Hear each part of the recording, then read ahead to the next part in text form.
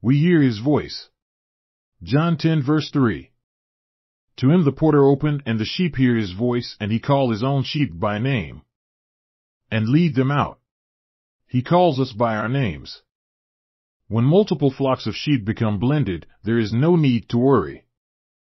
The good shepherd will call out to his sheep, and they come directly to him because they know his voice, and will not confuse his voice with other voices. Yes, there are many other voices, but we know the one and the only voice of our shepherd, our Lord. Psalm 23 verse 1 to 6. The Lord is my shepherd, I shall not be poor. He make me to lie down in green pastures, he lead me beside the still waters.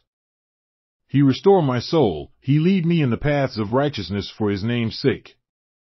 Though I walk through the valley of the shadow of death, I will fear no evil, for you are with me. You are my rod, and your staff comfort me. You prepare a table before me in the presence of mine enemies, you anoint my head with oil. My cup run over. Surely goodness and mercy shall follow me all the days of my life, and I will dwell in the house of the Lord forever. As God's people, we often become mixed up in things of this world too much. We should teach ourselves to listen more on the voice of our shepherd, our Lord, instead of being consumed by the systems of this world.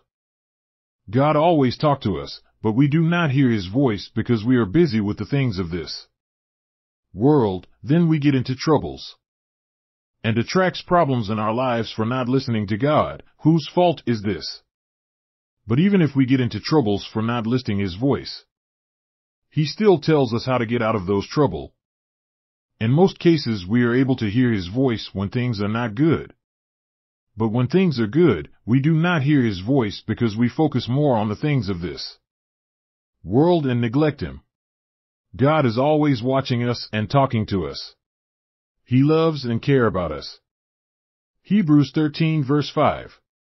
I will never leave you, nor forsake you, said our shepherd, our Lord, and our God.